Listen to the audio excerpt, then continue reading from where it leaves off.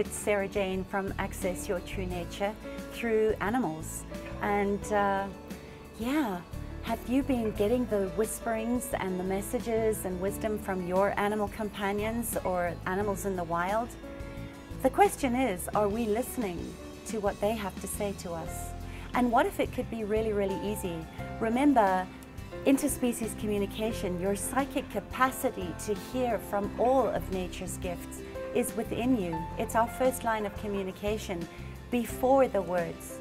So I'd like to invite you on this beautiful journey into listening to all species, to nature, to the birds that are singing. What messages do they have that would allow your life to expand beyond what it currently is and into something so much greater than what you could ever have dreamed possible?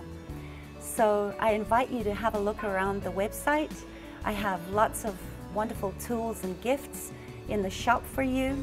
And if you're interested in receiving more from your animals, if you would like to book a session to find out what your winged ones, the animals that have left you, your animal companions that are no longer with you, have to say, energy doesn't die, it just carries on without the body. So what would it take if you could speak to your animal companions? And what would the world look like from a place of mutual respect and understanding and compassion for all life? What would the world look like from a place of kindness and gratitude and peace and calm?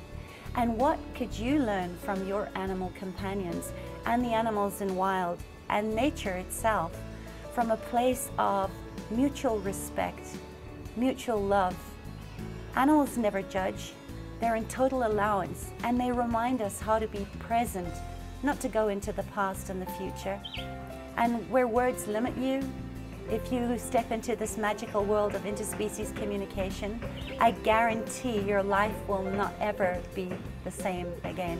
So come on this journey with me, or come and take an Animal Talk adventure safari, and let's have a walk on the wild side. Let's get back to accessing your true nature.